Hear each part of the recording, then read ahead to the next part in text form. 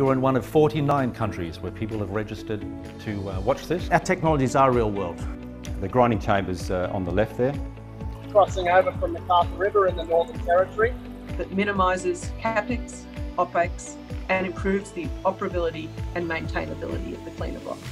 The main feature I want to have a look at today is the downcomers, which we can see in here, which are the main columns sort of running through the middle of the cell here. The other factor of variation is the throughput, and you can see here again, very stable gold recovery, but huge variations in daily throughput, and that actually varies from hour to hour as well. My name is Andrei Tsvetkov. I'm a General Manager of GPM Gold.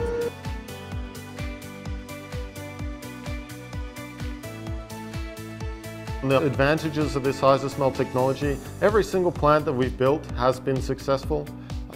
You can put almost anything through this place.